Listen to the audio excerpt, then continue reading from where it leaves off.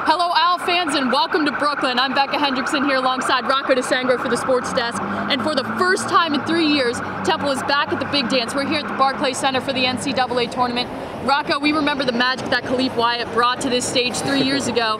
Who is it going to be today for the Owls? That was a magical season, first of all, with Khalif Wyatt. Temple really misses him. And the guy that needs to step up today is Obi Anechionya. Started off the game 2 of 2 shooting against Connecticut. Looked like a hot start for him, 5 points. Finished the game 2 of 13. Very cold ending to Obi's game, and he really needs to heat up in this game if Temple wants any chance of winning today, Becca. And he's got a hard matchup for him on the court today. Iowa has a player in Jared Utoff who, to put it simply, is just a stud on the floor, and Obi's going to have to contain him. Absolutely. Jared Utoff. Aaron McKee put him in the same talks as Dirk Nowitzki because he has the ability to step back and hit that 3, and then he can kill you down low, take the ball inside. So Obi's going to have to be all over this guy today because if you give him any space, he averages almost 19 points a game. He's lethal.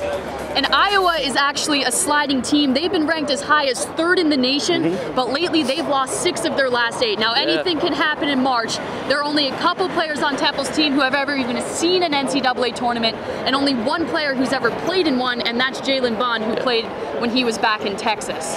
Yeah, Jalen Bond back in Texas. 2 other guys, Quentin DeCozy and Devontae Watson, were with Temple when they made that run with Khalif Wyatt, but they didn't get any minutes. But all 3 guys have experienced. Jalen the most, obviously, because he played, but we'll have to look for those two of the 3 guys because Devontae isn't getting the most playing time, but DeCozy and Jalen are really going to have big games today. We'll have to see if there's any magic left for the Owls here in Brooklyn. For Rocco DeSangro, I'm Becca Hendrickson. We'll see you at tip-off, Owl fans.